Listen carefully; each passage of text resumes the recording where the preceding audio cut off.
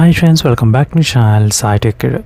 In this video, I'm going to do the speed test comparison between the Snapdragon 7 Plus Gen 2 processor versus Snapdragon 888 processor, the Realme GT2 versus Poco F5 device. The Poco F5 device, which is also called as the Redmi Note 12 Turbo device, both phones are having exactly same specifications. And right now, I'm going to compare the benchmark test scores comparison between the Snapdragon 7 Plus Gen 2 versus Snapdragon 888 processor.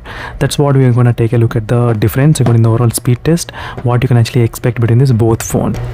And first, all the apps are completely clear from the background RAM management. As you can see, everything is pretty clear. And now we'll try to do the speed test comparison between this both processors, Snapdragon 7 Plus Gen 2 versus Snapdragon 888 processor. Let's start the test. 1, 2 and 3. So Snapdragon 7 Plus Gen 2 and Snapdragon 888 processor, Poco F5 device versus Realme GT2 device. So right now the Realme GT2 is opening slightly fast. So that's what I can actually observe at this moment, as you can see. But the Snapdragon 7 Plus Gen 2 processor is also opening faster. So the first phone to open is the Snapdragon 888 processor. So I forgot to turn on the stopwatch. Let me turn on the stopwatch. 1, 2 and 3. So now we'll try to see the difference.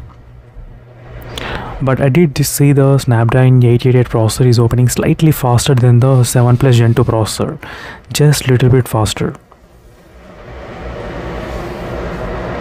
Right now the first phone to open is again the Snapdragon 888 processor. So just there is a difference of close to 1 second difference is there between these both phones, as you can see friends. So this is a Realme GT2 and it is a Poco F5 device. So right now again that Realme GT2 is trying to open faster than the Poco F5 device. So this is a quick overall speed test comparison. So this is what you can actually expect within the both phones regarding the speed test. So right now I'm going to use the high performance mode and the GT mode. So this is a GT mode which is turned on and the high performance mode. So high performance mode is also turned on right now. And now we're going to see the difference. So we'll try to see using with the GT mode and using with the high performance mode, will it impact any kind of speed results or not. So we'll try to observe in this video right now.